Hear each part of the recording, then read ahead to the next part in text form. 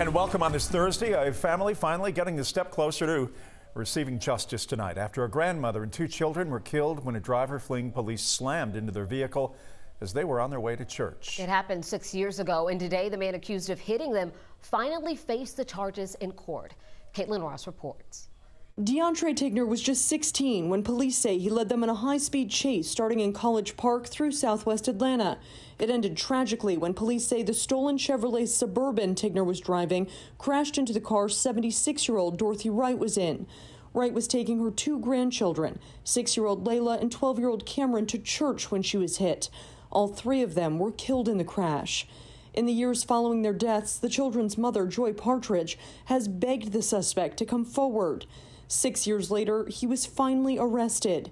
In a short report from College Park Police detailing the arrest, officers wrote the now 22-year-old Tigner came to the door with his own child in his arms.